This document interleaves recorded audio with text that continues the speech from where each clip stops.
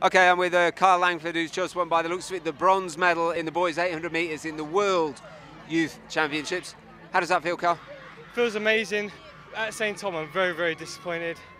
So the last 5 metres, I just slowed up thinking I got the silver. No, I thought I kind of crossed the line, but I didn't. And the only thing I got to take from it is I've learned something, and I learned a big lesson. And that lesson is I've cost myself a medal over a little mistake. But I can only kind of really bounce back from that and learn from this experience. What was your goal coming into the championships? Make it to the final, really. I think everyone's goal is to obviously go and get a medal.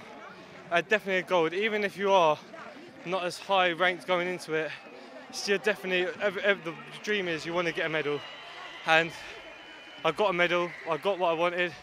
I should have really, if I was concentrating more, could have got another medal. Could have got a silver maybe, but. What do you want to hope to achieve in the future in athletics? Pardon? Sorry. What do you want to achieve in the future in athletics? Where do you want to go? Well, I would love athletics to be a career for me. I'm not training too much. I'm training 3 times a week.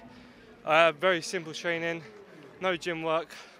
So there's a lot of stuff I can work on. Like my posture is very poor because when I was younger, I used to play a lot of football, rugby, cricket.